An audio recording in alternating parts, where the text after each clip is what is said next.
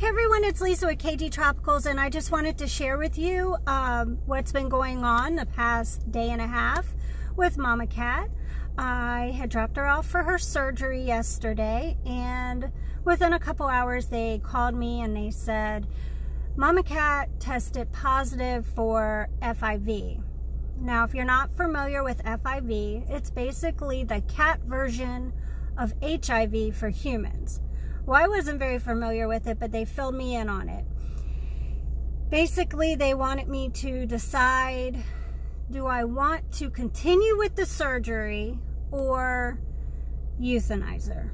She's a stray cat, a feral cat. She's got all these issues going on with her. Her eye needs surgery. She needs to be spayed. If you decide to let her out and not keep her inside, then she's going to infect other cats with the FIV. And so my decision, of course, was continue, please, continue on with her surgery. I will have her inside. She'll be a fish room cat, and she will live the best life ever. And for what amount of time she'll have, because apparently FIV is something where I guess a cat may not live quite as long as other cats, but they can still live up to 10 or 12 years. And I just want to make sure she has a good life for however long she has. That's been my intention the whole time before I even knew, whether she had FIV or not.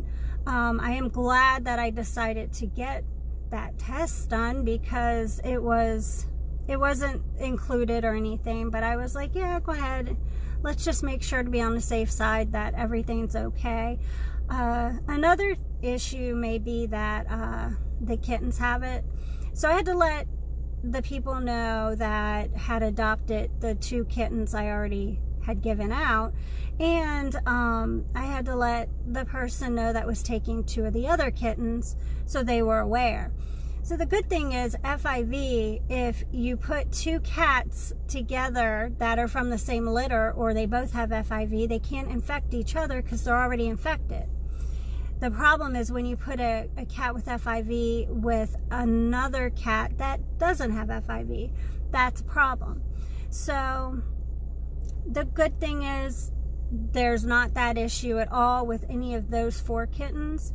So there was 1 kitten left, and John decided we're going to keep the 1 kitten, and Mommy Cat will have a baby that will stay with her after she is healed and feels better. So that's what's going on, and I have Mama Cat in the back seat. She's ready to go in. She has to keep a cone thing around her head because she can't get to her eye.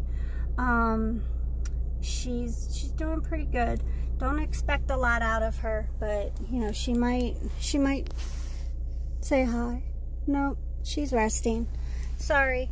But anyways, I will do another update and let you know how she's doing in a few days. I'm sure you're probably getting a little tired of all of these cat videos and stuff, but I just really wanted to share that with you. I've had so many people follow me the last couple weeks just to see how Mama Cat's doing, and I wanted to make sure you guys saw that she's doing good, and she's going to continue doing good because I'm going to take good care of her. Anyways, you guys have a wonderful weekend, and I will talk to you later. Bye-bye.